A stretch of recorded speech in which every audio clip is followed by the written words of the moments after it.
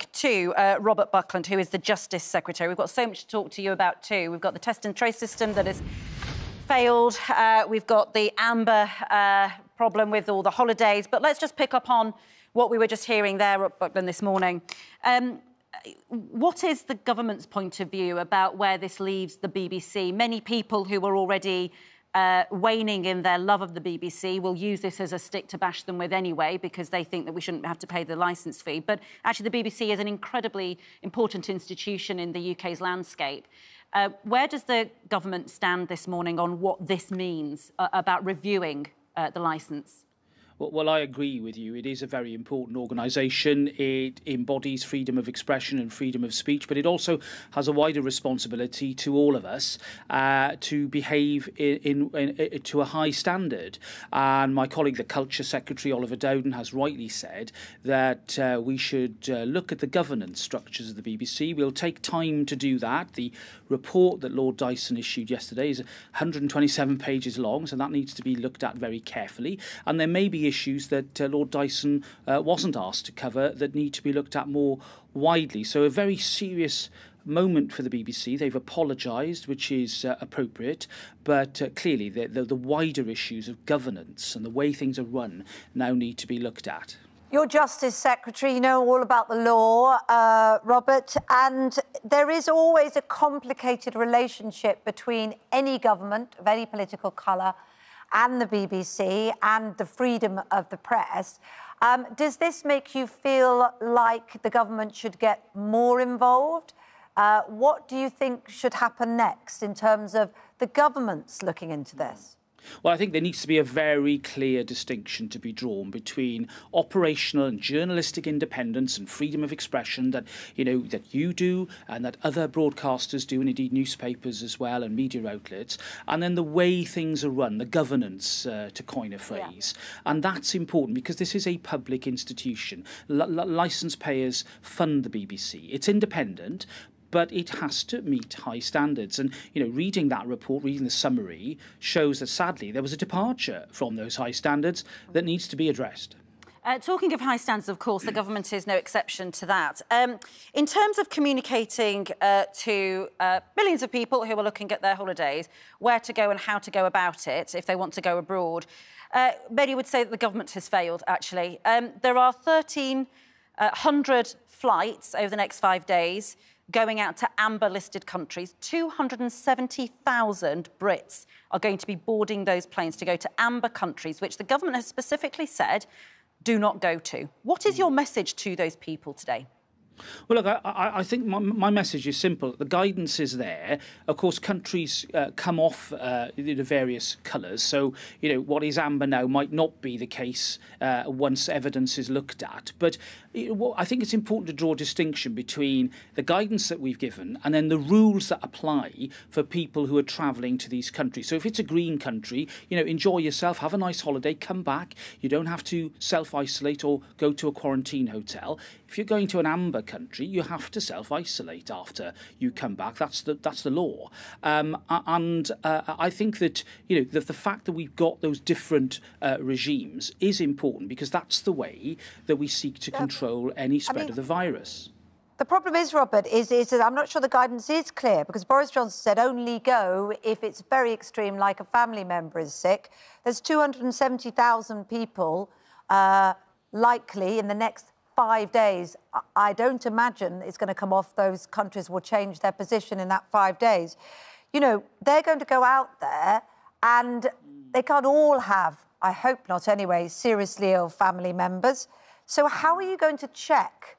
Have you got the resources to check that they're all doing the right thing when they get back? Well, indeed. I mean, the police are working hard on it. We've got extra people employed to literally knock doors as well to make sure that self-isolation is being adhered to. And nearly 280,000 worth of doors to be knocked. Look, I absolutely accept this is a big job. I mean, I think a lot of people can be relied upon to do the right thing when they come back and self-isolate. I think we've just got to keep on repeating those messages. You know, green is go, enjoy yourself.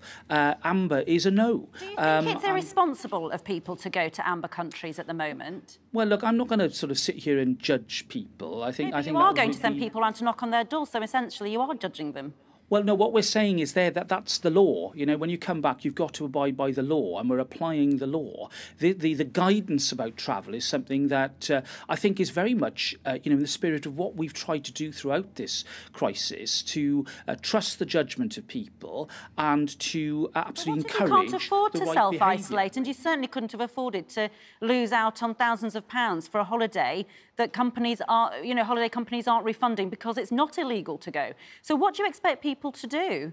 To either flout the law because they feel they have no choice. Some people might say that's the wrong thing to say, but perhaps that is, I think, how people will feel. They'll think, look, it's thousands of pounds. Who on earth is really going to check on me if I go and walk the dog or if I, pop out to the shops when I get back? What I'd say is that I do think people should obey the law, and tempting as it might be, and I know in some circumstances people face real pressures, look at the support and help that is available and do that self-isolation. You're not just doing it for yourself, you're doing it for friends, you're doing it for your community. It's the right thing to do, it's the responsible thing to do, and it's that sort of tone of encouragement that I've always applied throughout this crisis, because I trust people to do the right thing. How are they going to isolate on their way home from the airport, on trains, tubes, buses?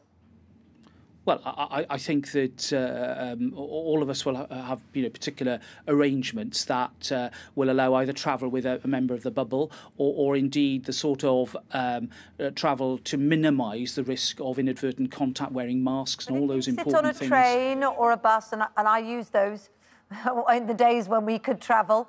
They're always very crowded, because people are rushing for certain points. So, how are they going to manage to do that?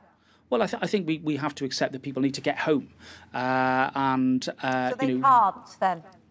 Well, I think we accept the point that you've got to travel home, and then once you're home, to travel with wearing a mask, you've done all the right things. This is where it's a problem. People are losing livelihoods because of that situation, but they're still being forced into a potentially dangerous one for those travelling on those modes of transport. Well, look, I think it does all go back to decisions that people make. I know that you rightly said a lot of people have been planning holidays, but the vast majority of people are not doing that.